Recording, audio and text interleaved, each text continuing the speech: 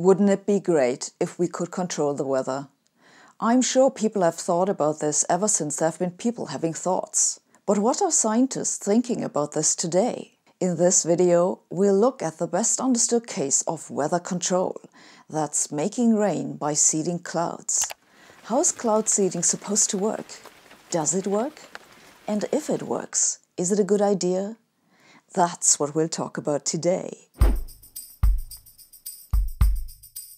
First things first, what is cloud seeding? Cloud seeding is a method for increasing precipitation, which is a fancy word for water that falls off the sky in any form, rain, snow, hail, and so on. One seeds a cloud by spraying small particles into it, which encourages the cloud to shed precipitation. At least that's the idea. Cloud seeding does not actually create new clouds. It's just a method to get water out of already existing clouds. So you can't use it to turn a desert into a forest. The water needs to be in the air already. Cloud seeding was discovered, as so many things, accidentally. In 1946, a man named Vincent Schaefer was studying clouds in a box in his laboratory, but it was too warm for his experiment to work. So he put dry ice into his cloud box. That's carbon dioxide frozen at about minus 80 degrees Celsius. He then observed that small grains of dry ice would rapidly grow to the size of snowflakes. Here he is in his own words. This cloud is made up of liquid water droplets. They are not snow crystals as yet, but by taking a tiny piece of dry ice such as this and scratching it so a few tiny fragments fall into the supercooled cloud, long streaks develop just like the vapor trail from an airplane. These contain millions and millions of tiny submicroscopic snow crystals which grow very fast and assume exactly the same forms that natural snowflakes show in an ordinary snowstorm. Schaefer realized this happened because the water in the clouds was supercooled. That means below freezing point, but still liquid. This is an energetically unstable state. If one introduces tiny amounts of crystals into a supercooled cloud, the water droplets will attach to the crystals immediately and freeze. So the crystals grow quickly until they are heavy enough to fall down. Schaefer saw this happening when sprinkles of solid dry ice fell into his box. He had seeded the first cloud. In the following years, he'd go on to test various methods of cloud seeding. Today, scientists distinguish two different ways of seeding clouds, either by growing ice crystals, as Schaefer did, that's called glaciogenic seeding, or by growing water droplets, which is called hygroscopic seeding. The method that Schaefer used is today more specifically called the glaciogenic static mode. Static because it doesn't rely on circulation within the cloud. There's also a glaciogenic dynamic mode, which works somewhat differently. In the dynamic mode, one exploits that the conversion of the supercooled water into ice releases heat, and that heat creates an updraft. This allows the seeds to reach more water droplets, so the cloud grows and eventually more snow falls. One of the substances commonly used for this is silver iodide, though there are a number of different organic and inorganic substances that have proved to work. For hygroscopic seeding, one uses particles that absorb water that serve as condensation seeds to turn water vapor into large drops that become rain. The substances used for this are typically some type of salt. Seeding clouds in a box in the laboratory is one thing.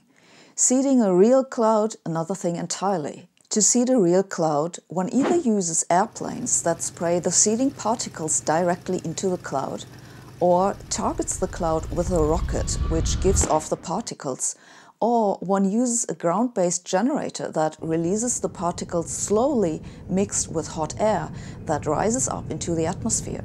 They do this, for example, in Colorado and other winter tourism areas, and claim that it can lead to several inches more snow. But does it work? It's difficult to test if cloud seeding actually works.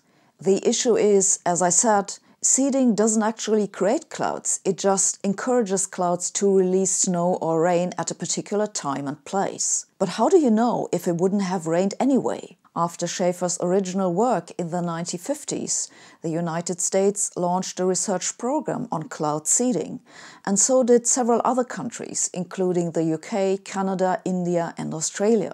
But evidence that cloud seeding works didn't come by for a long time, and so in the late 1980s, funding into this research area drastically declined. That didn't deter people from trying to seed clouds, though. Despite the absence of evidence, quite a few winter spot areas used cloud seeding in an attempt to increase snowfall. But beginning around the turn of the millennium, interest in cloud seeding was revived by several well-funded studies in the United States, Australia, Japan, and China, for just to name a few. Quite possibly this interest was driven by the increasing risk of drought due to climate change.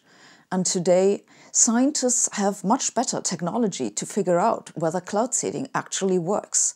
And so the new studies could finally deliver evidence that it does work. Some of the most convincing studies used radar measurements to detect ice crystals in clouds after a plane went through and distributed the seeds. This was done, for example, in a 2011 study in Australia and also in a 2018 study in the northern part of the United States. These radar measurements are a direct signature of seeding, glaciogenic seeding in this case. The researchers can tell that the ice crystals are caused by the seeding because the crystals that appear in the radar signal replicate the trajectory of the seeding plane downwind. From the radar measurements, they can also tell that the concentration of ice crystals is 2 to 3 orders of magnitude larger than those in neighboring not seeded areas. And they know that the newly formed ice crystals grow because the amount of radar signal that's reflected depends on the size of the particle. This and similar studies also contain several cross-checks.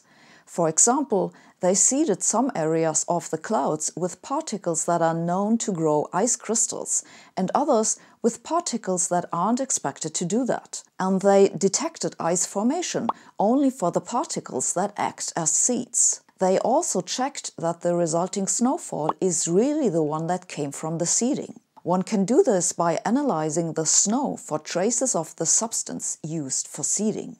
Besides this, there are also about a dozen studies that evaluated statistically if there are changes in precipitation from the glaciogenic seeding. These come from research programs in the United States, Australia, and Japan. To get statistics, they monitor the unseeded areas surrounding the seeded region as an estimation of the natural precipitation. It's not a perfect method, of course, but done often enough and for long enough periods, it gives a reasonable assessment for the increase of precipitation due to seeding. These studies typically found an increase in precipitation around 15% and estimated the probability that this increase happened just coincidentally with 5%. So, at least for the seeding of ice crystals, there's now pretty solid evidence that it works better than a rain dance. For the other types of seeding, it's still unclear whether it's sufficient. Please check the information below the video for references to the papers. But is it a good idea? The world's biggest weather modification program is China's. The Chinese government employs an estimated 35,000 people to this end already, and in December 2020 they announced they'll increase investments into their weather modification program. Now, as we have seen, cloud seeding isn't terribly efficient, and for it to work, the clouds have to be already there in the first place. Nevertheless, there's an obvious worry here. If some countries can go and make clouds rain off over their territory, that might leave less water for neighboring countries. And the bad news is, there aren't currently any international laws regulating this. Most countries have regulations for what you are allowed to spray into the air or how much, but cloud seeding is mostly legal. There is an international convention, the Environmental Modification Convention, that 78 states have signed, which prohibits the military and hostile use of environmental modification techniques. But this can't presently in any clear way be applied to cloud seeding. I think that now that we know cloud seeding does work, we should think about how to regulate it before someone actually gets good at it. Controlling the weather is an ancient dream, but thanks to Vincent Schaefer, maybe it won't remain a dream forever. When he died in 1993, his obituary in the New York Times said, he was hailed as the first person to actually do something about the weather and not just talk about it. This video was sponsored by Audible. I'm the kind of person who loves to know a little bit about a lot of things. I'm also the kind of person who doesn't have a terrible lot of time.